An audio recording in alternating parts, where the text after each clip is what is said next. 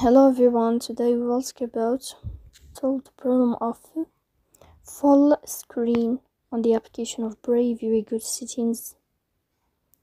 In this page you will go to apps, default apps, app settings.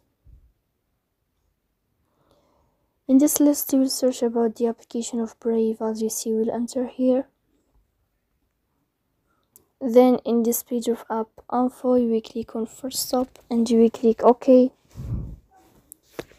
In the end you can go, here you will go to, when you will click on first stop you will go to storage and then you will click on clear cache, but pay attention, don't click clear data because that can delete your account.